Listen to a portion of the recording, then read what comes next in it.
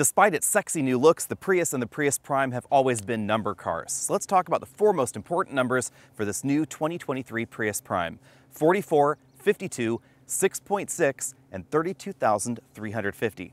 Now let's talk about how those numbers combine to make this, quite simply, one of the best compact sedans you can buy in America. Let's be honest, very few people have ever considered the Prius to be pretty. Opinions usually ran the gamut from boring to ugly, but this Prius is neither of those things. Not only is it attractive, I think it's also elegant and restrained, something that the Prius has never been in the past. These headlight modules are definitely a defining feature, with this dramatic C shape right there that really pinches in, and this wing-like profile to the front bumper as well. The headlight modules are pretty large. They actually span about 24 inches from one side to the other, and they give this that very sleek, very dramatic look as it wraps around to the side of the vehicle. Really, the only controversial element up front is the license plate bracket, but of course, if you live in most states in the US, there's going to be a license plate there anyway. At just over 181 inches, the new Prius is right in line with the rest of the compact sedan competition: the Hyundai Elantra hybrid, Toyota's own Corolla hybrid. The Honda Civic doesn't have a hybrid anymore, but oddly enough, the Civic Si is going to go 0 to 60 about as fast as this Prius. Yes, you heard that right. Civic Si and Prius in 0 to 60 head-to-head battles. That's something that I want to see. But you'll notice that the profile is quite different than the competition. We have this very dramatic, very low-slung hood. It's just above the knee right there at the front. And the practically same angle that's going on with the hood just goes right up there to the windshield. Very low roofline. It is definitely lower than Priuses of the past, as is this rear end design here. And that has reduced practicality in the cargo area versus Priuses of yore. This is still a hatchback, so it's not technically a sedan, even though in this generation, it certainly looks more sedan-like. Up front, we find pretty traditional door handles. Back here, we find electronic door handles integrated into this trim section there. Really, the only change on the side is going to be this charge door right here, where we find the J1772 charging connector. No DC fast charging for this plug-in hybrid. From this angle, you can see that the greenhouse does pinch in towards the rear, as we find in a lot of high-efficiency vehicles. That really improves the aerodynamics as things go to the back. No windshield wiper on this really practically horizontal rear end either. The other thing you'll notice that we found in previous Priuses was a second window right back here in this area. That does have the effect of really dropping rear visibility, because this window's pretty high, the hatch is fairly high, and now you can no longer see through this area, but we now have an LED light bar that runs from one side to the other, full LED taillights, including the turn signals.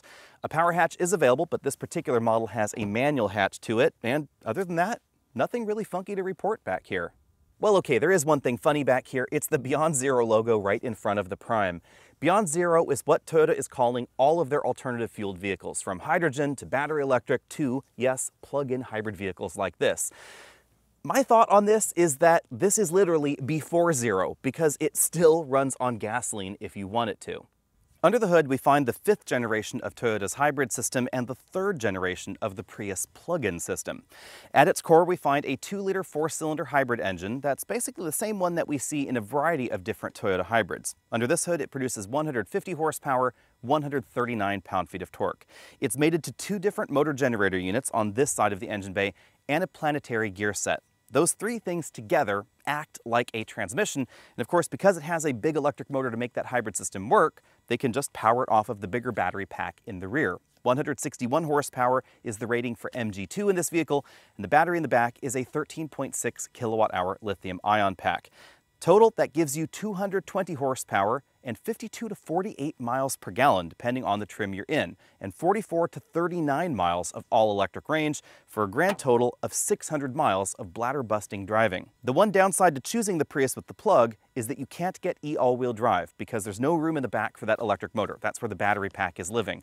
So if you live in an area that gets snow, you're going to have to choose. Do you want the all-electric 44 miles of range and the really quick 6.5 to 6.6 second 0 to 60, or do you want all-wheel drive? And yes, you heard that right. 6.5 to 6.6 seconds is the manufacturer estimate to this. That's about what we've been getting out here. I'll talk more about that in the drive section. And of course, stay tuned, because hopefully I'll be able to have this at home for full testing just as soon as possible.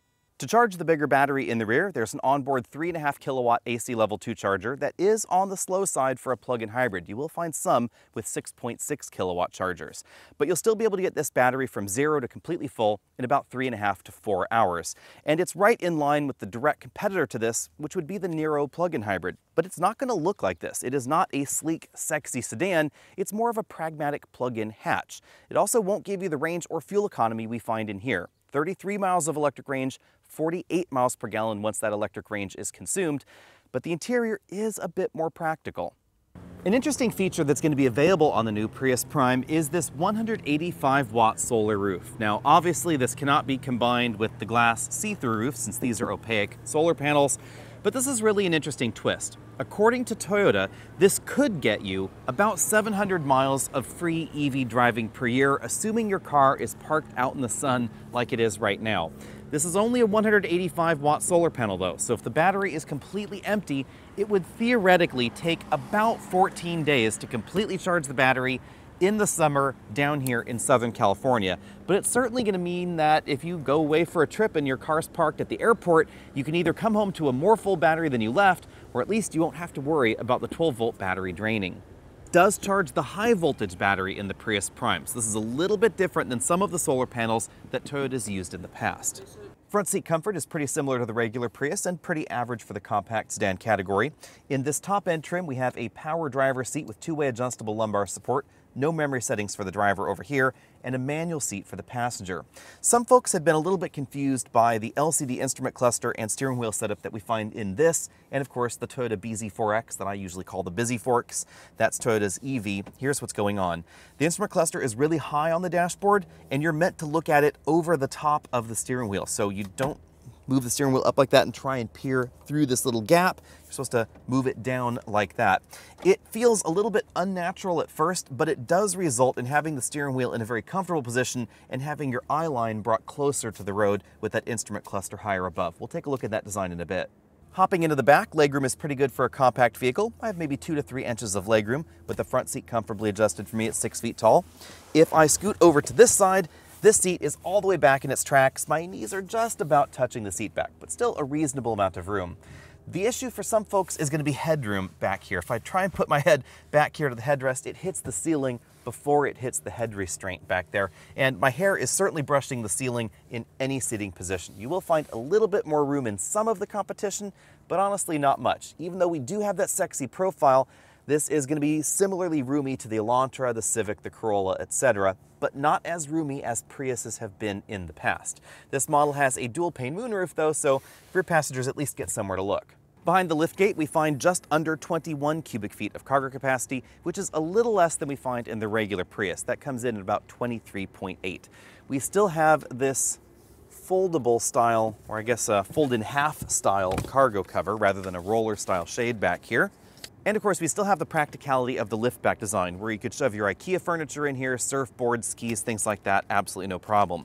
The rear seats fold in a 60-40 fashion, but you'll notice that we can no longer put 22-inch roller bags in this position and still close the hatch. The cargo area has shrunk just a little bit too much in this generation. Now, part of that is, of course, because of the sexier profile, and the rest is because of the battery pack, which is mostly located back here. Let's go in for a closer look. Under the floor, we find the standard single voltage EVSE that comes with the vehicle. This is probably going to be okay for most shoppers because you can completely charge the battery overnight. And then we have a lot of foam divider going on here. If I pull out the foam divider, you'll notice that we don't have a lot of room under here because the battery pack is located under that area of the vehicle. Over on this side, we find the high voltage charger, 3.5 kilowatts. And on this side, we find the 12-volt battery. The majority of the Prime's interior is shared with the regular Prius, except for a few trim differences here and there. Bearing in mind we're in the XSE trim, we have this dual-pane moonroof setup with separate shades for the front and rear, but neither of these glass panes open, and obviously you can't combine this with the solar roof. The driver and front passenger get height-adjustable shoulder belts and two-way adjustable headrests. The seats are upholstered with imitation leather, and you can see that we have a tri-tone color scheme going on for the front seats that doesn't translate back to the rear seats. But here we have a dark red section, a light red section, and then the charcoal intersection, We have perforated center sections of the seat back and seat bottom cushions, although in this trim they're not ventilated, but that is available if you get the top-end XSE Premium trim. Moving on over to the front doors, we find a decent percentage of soft touch materials, mostly on the upper section of the door and the armrest, and then hard plastics down there at the bottom of the door to help improve durability. The dark red trim on the dashboard is the biggest differentiator between this and the regular Prius. We also, of course, have that red ambient lighting strip running across the dashboard. The regular Prius has very similar trim components and ambient lighting as well, it's just not red like we find in this model.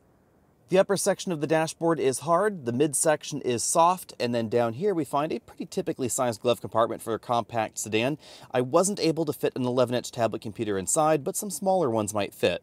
Front and center in the dashboard is this enormous LCD infotainment system. As you can see, it supports full-screen smartphone integration, wireless or wired, your choice. And the screen runs the same software that we find in other Toyota and Lexus vehicles. With the menu over here on the left side, it's a pretty flat design. Some vehicle settings and energy flow diagrams right there, but it's pretty easy to navigate, although it's not as fully featured as some. Below that, we have the controls for the single-zone automatic climate control and some air vents, also the engine start-stop button there. USB input and USB charge port right there, both USB-C. In this little area where I have my glasses, it's a tray where you can actually open that up and stick some knickknacks right there under out of the prying eyes. Two large cup holders right there. I have my smartphone connected to the system right now because that's my preference. Down here we have a joystick style shifter. B is for the aggressive engine braking or regen mode, but this doesn't have one pedal driving. Over here we have the Qi wireless charging slot. You can see there's an Android phone in a thicker case and it's charging just fine. Over here we have the various ways to control the hybrid system. These two buttons are a little bit confusing because this one switches between auto mode and EV mode. This one switches between hybrid mode and EV mode. So there are two different ways to get in the dedicated EV mode. EV mode, pretty self-explanatory. EV all the time. Hybrid, pretty self-explanatory. It's a save mode. Auto mode is going to prioritize the battery but also use the engine when needed. Over here we have a drive mode toggle. This basically affects the throttle mapping as well as the steering boost. Over here we have brake hold, stability and traction control, and an electric parking brake. Then of course we have that charge mat over there again.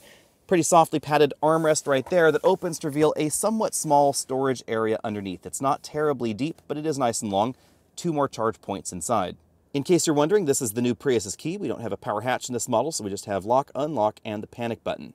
I think the general design is a bit more attractive than what we find in the BZ4X. I think it mainly has to do with the trim around that display and how it's integrated into the dashboard. Now again, you're supposed to be looking at that display over the top of the steering wheel like this. So the camera's right about at my eye line, and that means that that LCD instrument cluster, instead of being down here, is positioned closer to your eye line as you're driving. We have some pretty typical hybrid and plug-in hybrid displays, turn-by-turn navigation directions, media readouts, things like that, trip computer. Certain vehicle settings are done with this display, but the theme generally does not change. You'll notice that dial sort of looking thing over here. It's a charge, eco, and power gauge at the top, fuel level over there, battery level right there on that side. And aside from just a slight color change as we move into sport mode or normal or eco mode, there really isn't any design change on this display. The steering wheel is very similar to what we find in the BZ4X. It has a slightly smaller diameter than average for this segment and pretty close-in buttons here as well. These are the controls for that multifunction LCD cluster with the back button, dedicated phone button, volume toggle, and voice command button. On this side, we find track forward, backward, mode, and then the controls for the standard radar adaptive cruise control and the aggressive lane keep assist system. This is part of the driver monitoring system that we find in this trim.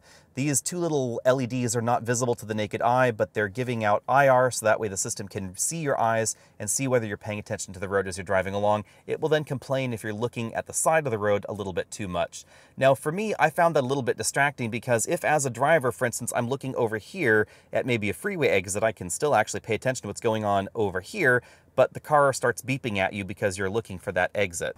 Out on the road, the Prius has done more than turn over a new leaf. As is obvious when you step on the gas pedal, you will actually get a little bit of front wheel slip here and there. And 0 to 60 times in here are actually going to be really similar to a Honda Civic Si. That is absolutely nutso when we're talking about a Prius. According to Toyota, this should run 0 to 60 in about 6.5 to 6.6 seconds, thanks to the extra torque that we get from the bigger electric motor up front.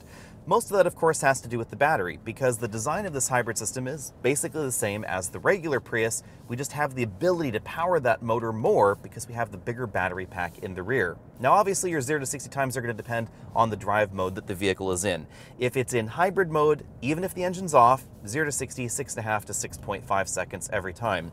If, however, I move this control over to EV mode, where it's actually going to exclude the gasoline engine, even if I floor it, full EV mode, fully on the gas pedal right there, then 0 to 60 should stretch out to maybe 11 or 12 seconds. Unfortunately, I don't have any official 0 to 60 timing, but that feels about right for what we're experiencing down here in San Diego. I also don't have any official 60 to 0 stopping distances, but you can bet this is going to be ever so slightly longer than the regular Prius, which is still a definite improvement over Priuses in the past, and handling is also definitely better.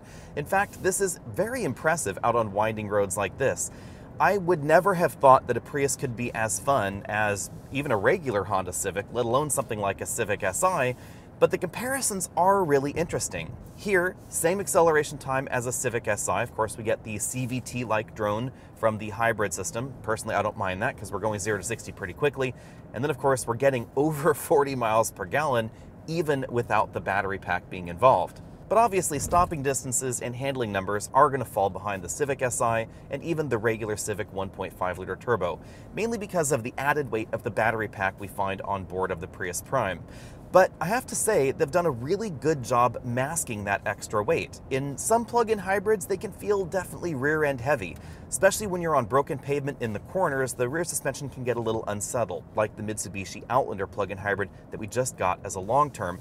But in the Prius Prime, the rear suspension feels just as settled as the regular Prius, definitely an improvement over the previous generation. In fact, every generation of Prius has really set the bar a little bit higher for the most fuel-efficient car in America. Now's a good time to talk about the various drive modes. The most important switch is the one that allows you to choose between hybrid mode, EV mode, and auto mode.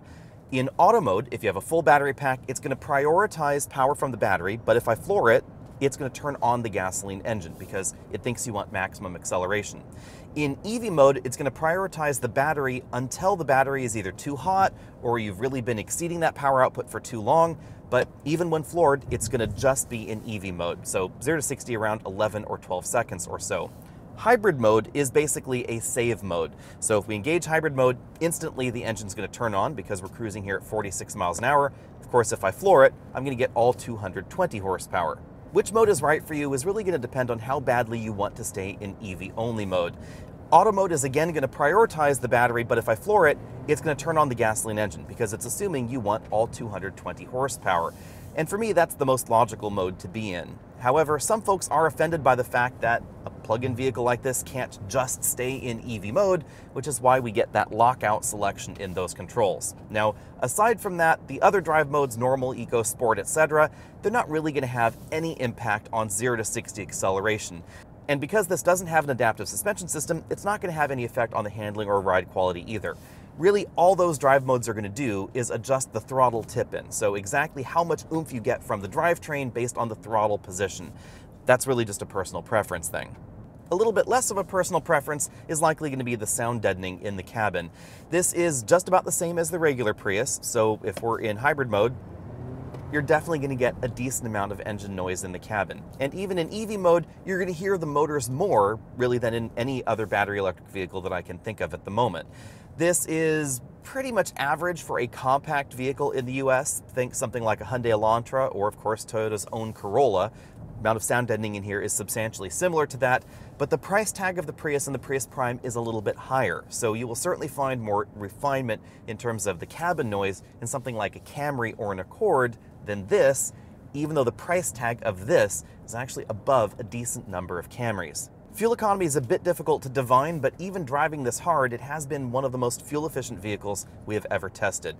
Over this day of mixed driving, in EV mode, it's been averaging 3.1 miles per kilowatt hour, even though we've been flooring it pretty much everywhere, and in hybrid mode, we've been getting over 45 miles per gallon. Obviously, for my official fuel economy test scores, you should wait till I get this at home, but it's pretty logical that in steady-state highway driving, there's not going to be a huge difference between this and the regular Prius, so you could easily expect 50 miles per gallon out on the open highway, as long as you keep your speeds in check. A perennial benefit of this kind of hybrid system is that fuel economy is still excellent at higher speeds, say 75 or 85 miles an hour, like you can legally drive in some states like Texas. Now, clearly at 85 miles an hour, fuel economy is going to be a lot lower than at 55 miles an hour, but the difference between this and a regular Corolla, that gap really starts to widen as you get up to those higher speeds. So this is still going to be considerably more efficient than average, even at 85. And that's not what we see in some of the serial hybrid systems out there, like the Honda hybrids or the Mitsubishi hybrid. In those systems, you will really notice that the fuel economy will radically drop off as you get to those higher speeds. Not so in the Prius or the Prius Prime. I never thought this statement would cross my lips, but this Prius is the craziest combination of features. 0 to 60 like a Civic Si, fuel economy like a Prius, quite naturally, electric range like you'd expect out of someone else's plug-in hybrid, because Toyota had been really dedicated to very short-range plug-in hybrids. That is very, very rational on a resource utilization front and, of course, a fuel efficiency front. But they've decided to go in a very different direction with this Prius. There is so much power, you definitely get a lot of torque steer right from a standstill. When you put everything together, the plug-in Prius is unquestionably the most fun Prius, and that's also something I never thought I would say. If you're looking to get your hands on the new Prius Prime, these should be on dealer lots this summer, so be sure and reach out to your Toyota dealer now. And be prepared to pay about $5,000 more than the regular Prius. It's going to start at $32,350, and there are only going to be 3 trims: SE, XSE, and the XSE Premium trim. XSE is what we're driving right now. This is $35,600 plus a few options that are available. The XSE Premium takes things up to $39,170 plus a destination charge right around $1,100. Any way you slice it, that's about $5,000 more than the regular Prius, but you do get about 40 miles of all-electric range. Fuel economy, depending on how you drive it, is going to be pretty similar. This is EPA rated lower than the regular Prius, but depending on your terrain and the way that you drive, you may either get slightly better fuel economy or about the same. In previous generations of the Prius Prime, I averaged slightly better fuel economy on my commute, for instance, because it was able to regenerate power going downhill, and I live up and over a 2,200-foot mountain pass. So in those driving conditions, the extra capacity of the battery may actually be an asset. But there are a few things to consider. No all-wheel drive, smaller cargo area than we find in the regular Prius, and of course, something like the Kia Niro, but we get that much faster 0 to 60 time, which is, again, the really interesting twist with this generation Prius. It's not just better looking, it's better to drive as well. Better handling and significantly faster. I never thought that there would ever be a Prius that would win a stoplight race with a Honda Civic Si, but that is this Prius. You might be able to roast your clutch in your Civic Si and get about as fast as a Prius, but 9 out of 10 times, this Prius is going to beat you to 60 and beat you to 100 practically every time. Now, at this point in time, the other thing to know is that we are unsure how plug-in hybrid tax credits might apply to the Prius Prime.